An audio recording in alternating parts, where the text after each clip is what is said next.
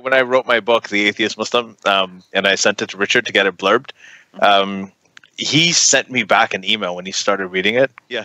And he wrote this whole thing, like this really long email about how he hates the historic present tense. And he went through it page by page. Yeah, he's like, see, on this page, you say this. You say, I am walking out of a door. He's like, you're not walking out of a door. You're talking about 1985. He wrote me this, and I showed it to my mom. I was like, wow, like Richard Dawkins just wrote me this. Like, he's like my English teacher. And we were celebrating. I was like, this is great. Just kick my ass on the first number.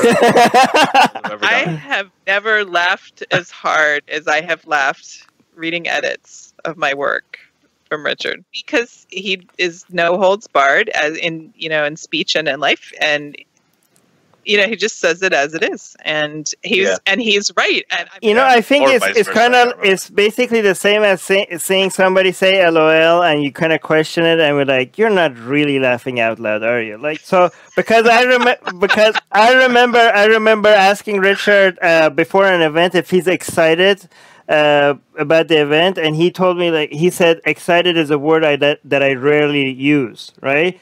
So like I think he just wants to, like, the writing, like, to be just representing exactly what's happening. So yes, exactly. And I love that, and I think that's why people like his work so much. I mean, first of all, the content is phenomenal, but the way he writes is phenomenal. Right. And really I'm not exaggerating with that.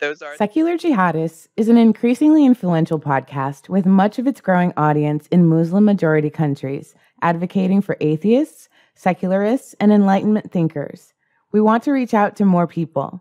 If we reach 500 patrons, we will be able to translate our shows into Arabic, Urdu, Persian, Bengali, Malay, Turkish, and other languages in these countries.